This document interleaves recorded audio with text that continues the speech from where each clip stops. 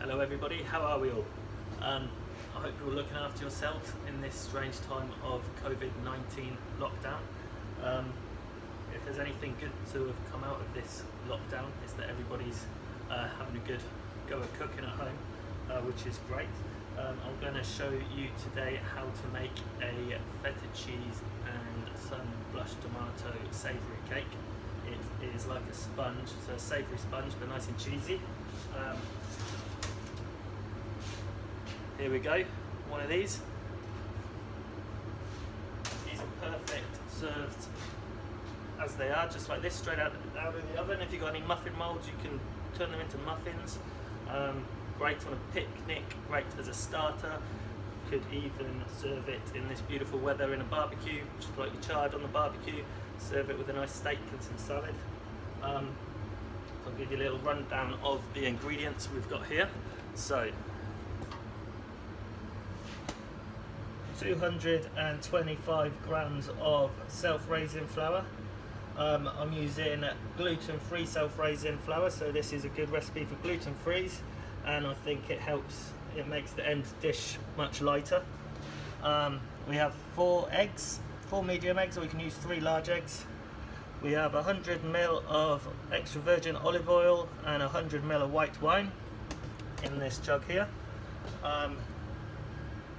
There we have a bit of thyme, fresh thyme chopped up. We have 100 grams of, this is vegetarian Parmesan, but any hard cheese will do, finely grated. And in here we have 150 grams of feta cheese and 250 grams of sunblushed tomatoes. A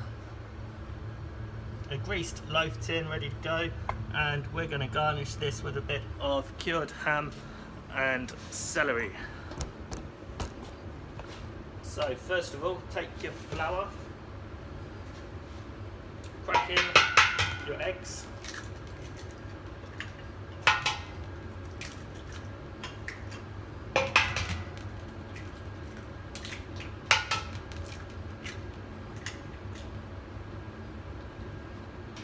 olive oil and white wine, take a whisk, I'm going to break those eggs down. End up with a nice smooth batter. It's important to do this before you add everything else because you want it nice and smooth. You want that whisk to run through it before you end up with the lumpy pieces of cheese or tomato.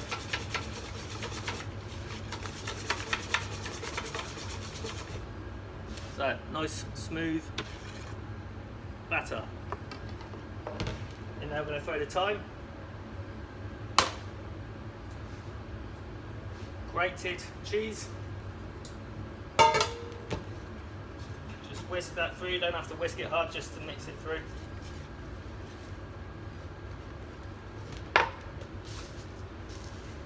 Pinch of sea salt. But be careful how much you're going to add because I've got feta cheese here, that's really salty, depends what cheese you're going to use. A little bit of pepper.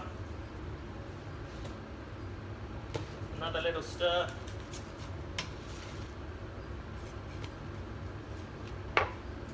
Finally, we're going to add the tomatoes and the cheese. So this is the main, apart from the cheesy loaf itself, this is the flavour you're going to add to it. You can use anything really, as long as it's been dried, it's not too wet. So sun-dried tomatoes, perfect. Most of the moisture's been taken out. You could use olives, you could use char-grilled aubergines, you could use artichokes, and cheese. You can use any cheese really, as long as it's chunky. It's better if it's a cheese that doesn't melt and it holds its shape when it's cooking. So goat's cheese is perfect, feta is perfect. I've used blue cheeses before, they just melt though and you end up with a denser cake, but it's still really nice. Add those.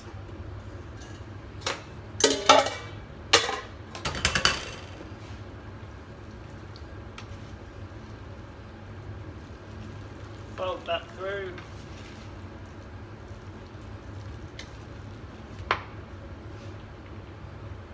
Take your loaf tin. We're pretty much done. This is one of the easiest recipes I think that are out there, and it's really, really good. Really tasty. So this loaf tin, I've just got a little bit of oil. This is a silicone one, so it shouldn't stick anyway, but I've put a bit of oil. You can use, if you've got a metal loaf tin, or if you've got muffin cases that you make Yorkshire puddings in, or you can even make doing a cake tin, make a round one. Anything you've got at home. Now, you want to make sure you've got a preheated oven to 175 degrees.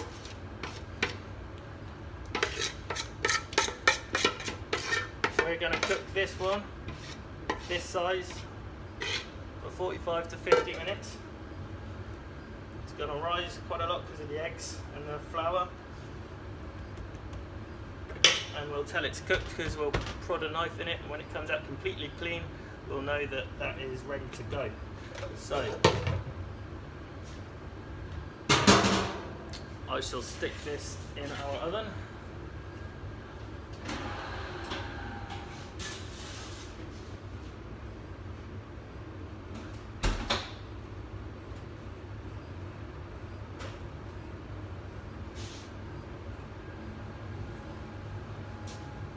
Okay, so in the oven we've got 170 degrees, and I've gone with 45 minutes, and I will check it after that, and if it needs an extra 5 minutes we'll give it another 5 minutes. Right, so I've got one that I made earlier that I showed you before. We're going to take a slice of this. I'm just going to show you one thing that you could do with it. A bit of inspiration, you could do anything you want with it. So I'm going to take a nice slice.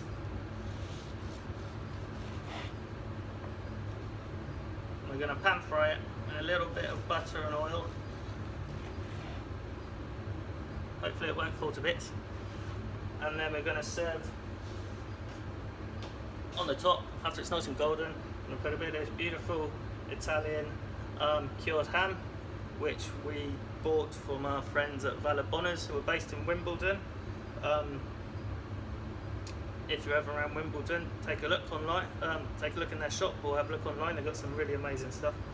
And because we would usually have all kinds of herbs in our fridge, but it's quite empty at the moment because we've not got too many people to cook for in these times. I've taken the centre of some celery out because it's a really, really cool garnish that will be in most industrial kitchen fridges, maybe not your own at home, but if you just buy a bit of celery, you've got a nice garnish there ready to go. Okay, so we shall take this over and go. Give it a quick tour around this kitchen. We've got a big old kitchen, usually maximum of 11 chefs here, including myself, and a big team of kitchen porters and our whole front of house, the whole catering team. Not today though.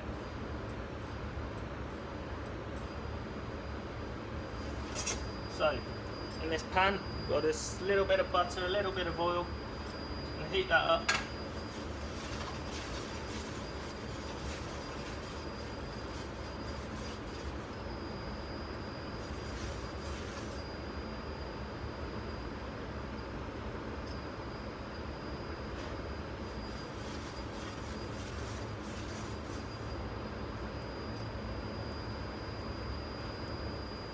Okay, so just going to go down in the pan, it's beginning to sizzle. Don't want to go too much, I don't want to burn it. Just lightly golden. I can see the butter beginning to brown, which is lovely, with a nice nutty flavour.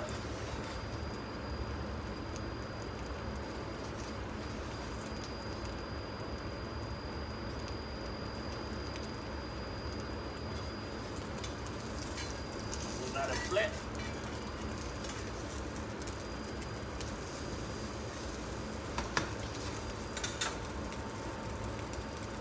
So, there you go, looking nice.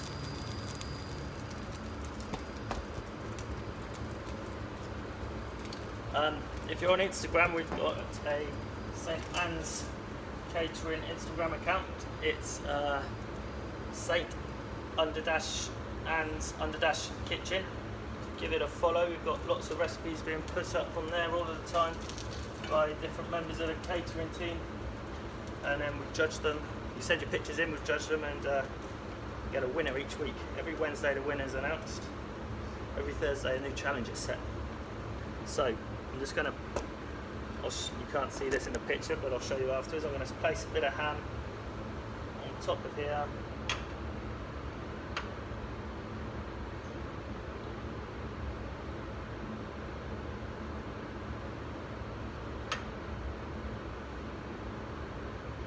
Great little afternoon snack, going an afternoon tea. Good little starter. Going to do a date night. COVID-19 lockdown date night. Perfect. And it takes no time at all.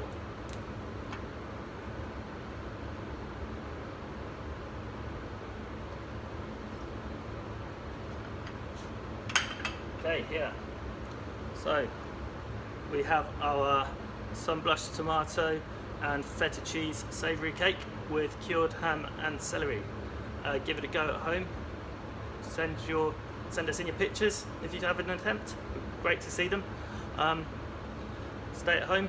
Keep safe. Bye bye.